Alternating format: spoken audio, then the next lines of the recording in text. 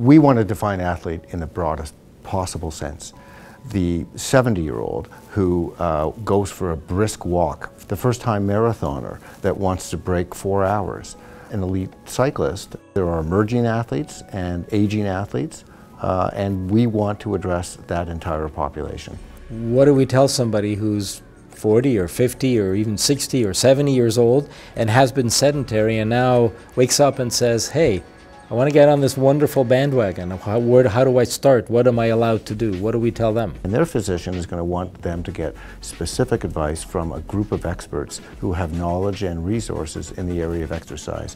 Whether it's safe exercise for an individual has risk factors. And as we've learned, individuals who are long involved in physical activity and regular exercisers, they are not immune to heart disease. One of the things we don't know are why, for example, why do extremely healthy athletes that are really the epitome of all the benefits that exercise confers, why do some, out of nowhere, develop certain types of arrhythmias like atrial fibrillation? These are individuals that are desperate to continue their exercise, but they want to know, is it safe? And we want to know, what are the origins of that kind of condition?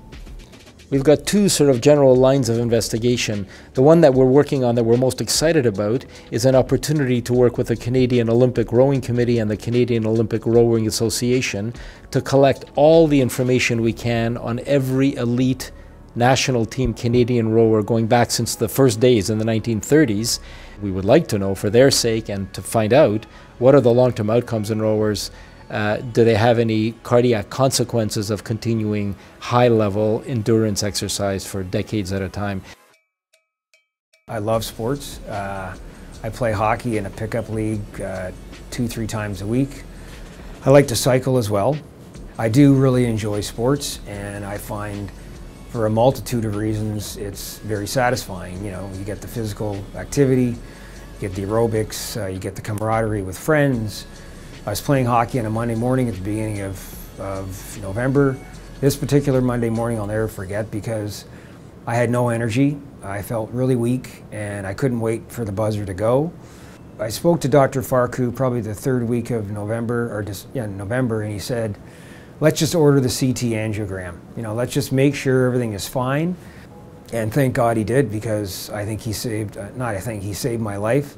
The next night they put the stents in, and 6 months later, I'm not back to where I want to be yet, but I'm definitely on the right path. I felt great. Like, I was in good shape. I'm a skinny guy. I watched my weight. You know, I fell off the entire month of November. I was very lucky that my cardiologist had an inkling something was up. Wanted to make sure that everything was fine. Turned out it wasn't. I think education is what's needed, more research, whatever. Better public awareness to let people know that, hey, you know what, you want to do this, but you better make sure that your heart is in a condition that it can handle what you're asking it to do. And we need to understand, who are these tiny minority? How do we identify them? How do we protect them? Are there ways that they can exercise to limit this particular risk? And for the majority of athletes, of course, how do we encourage them to exercise safely in a way that they get the maximum benefit and the greatest, what you might call technically, beneficial cardiac remodeling? The heart gets stronger, the body gets stronger. We're concerned about the weekend warrior, the 55 or 60-year-old who plays their weekly game of pickup hockey. And from the research that we have all been involved with, we know that those individuals perform exercise at a very intense level. Yet there's concern in the general public that that's an ideal location to have a heart attack. We need to clarify that, but we also need more research so that we can set the bandwidths of what safe is for the wide population and for the individuals who may have specific issues but want to continue their exercise, and we need to be able to do more of that type of research.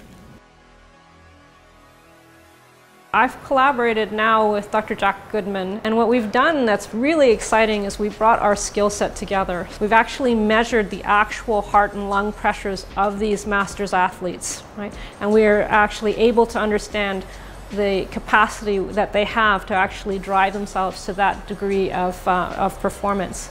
So we've brought that together and we've done some experiments that can't be done anywhere else in the country and only a few places in the world to do these types of invasive experiments in the athletic population. I mean, we really need one place where athletes and potentially patients can go with confidence that they're going to get the best medical advice, the best possible testing, the best training advice, the best nutritional advice. If we can put that all into one place, I think we would be more efficient, we would learn more, and the patients and the subjects would be, and the community would be much happier because they don't have to now run around and find the best sources of information. It would be informed by research, and that research would drive the machine so that we could not only answer critical questions, but we could contribute to advocacy, and that we could educate the general population, the athletes, the physicians who want that help, they want that advice. And as you've said, to have a one-stop shop facility at one of the best institutions in the world would be a great advantage.